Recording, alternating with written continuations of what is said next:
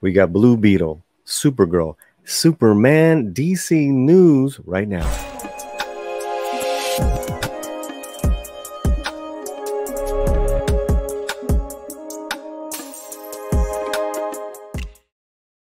Paulie back here on the Latino Slant. Make sure you are subscribed. Hit that alert. It would help. You get the notices like this one. We've been covering Blue Beetle since the announcement of who the director was well over a year ago. We even willed it into existence that Xolo Maridueña from Cobra Kai should play the role. And you know he is. Filming has been done.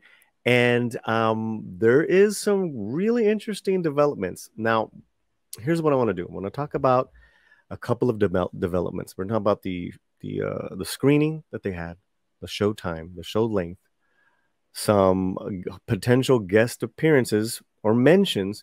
Then I want to finish this video with Xolo himself talking about a certain element, a certain important aspect of this movie that he recently did in an interview. And we have like 30 seconds, and I will link that full interview in the video description. But I want to let you know, first of all, there was a cut, a 2 hours and 45-minute cut screened for the first time to a marketing group, or a private screening for the purposes of getting that first response. And from what I've read, it is a positive response. Also, too, I've read that it is a little too long, that they hopefully want to get that runtime down to about 2 hours. And I think that sounds great, especially with the first time heroes such as Blue Beetle. He's not being introduced in like a bigger film or like a bigger superhero that's well known. It's his film.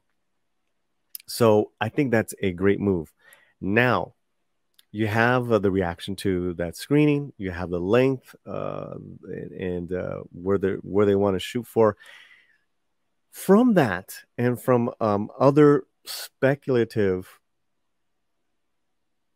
rumors, okay? I'm not saying this is gold.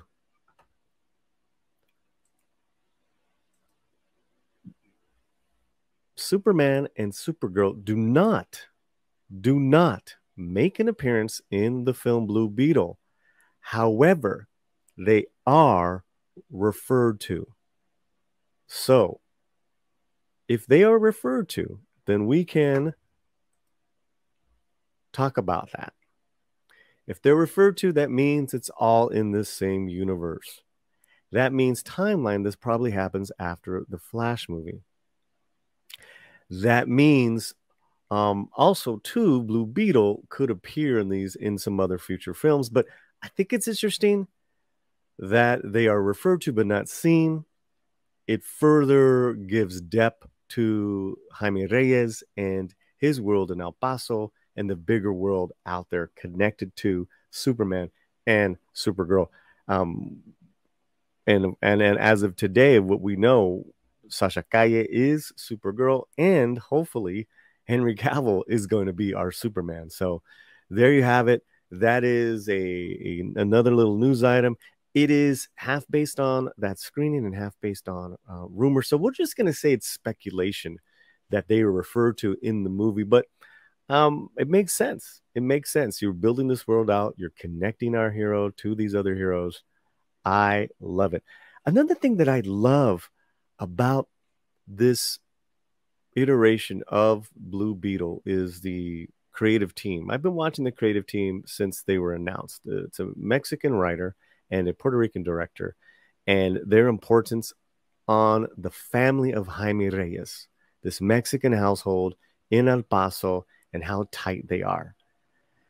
And you could see the passion and excitement every time these creators have been interviewed, especially in the DC fandom of 2021, which I thought was probably the only positive thing I took away. It also was the Batgirl interview, but we know how that ended up.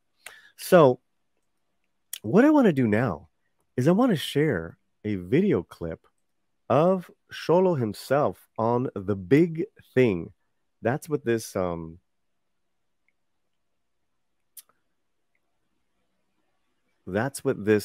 excuse me, I'm trying to find my window. There he is. That's what this YouTube channel is called. It's called The Big Thing. This is part of a bigger interview. This is only about 20, 30 seconds. I think it's really important what Xolo says, and I want to break it down with you afterwards. You have so long to learn about these people and then go into a movie where you have 2 weeks to be like, hey, you guys are meeting each other. You guys are a family. Here you go. But, oh, man, it felt great.